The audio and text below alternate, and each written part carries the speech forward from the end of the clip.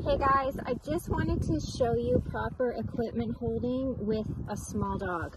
So I like using these very small, narrow, lightweight nylon leashes with a smaller dog. So this one is a 5/8 width and it's 4 feet long. So 5/8 is the widest leash I would use on a small dog. You can go even smaller if you want, 1/2 inch or 3/8.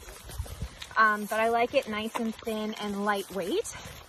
That helps us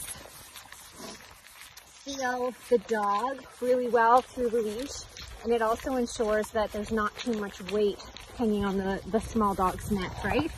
The other thing that you notice is how I hold the leash. So with these tiny dogs, the part of the leash that actually extends down to the prong collar, I hold between my thumb and my first finger. So we're not gonna like hold it in a tight hand grip. We're not gonna wrap this leash around our wrist or anything like that.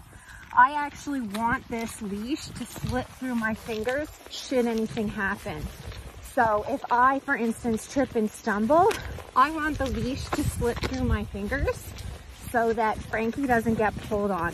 When you're holding a leash on a small dog in like a really tight grip, or wrapping it around yourself, it is way too easy to unintentionally harm them if something happens. If you give your arm a jerk, or you trip and fall or stumble or something like that, these little guys are so tiny that you can give them a really uncomfortable jolt. So we want to make sure that we're holding our equipment properly at all times for maximum communication, but also so that we're keeping the small dog safe and comfortable.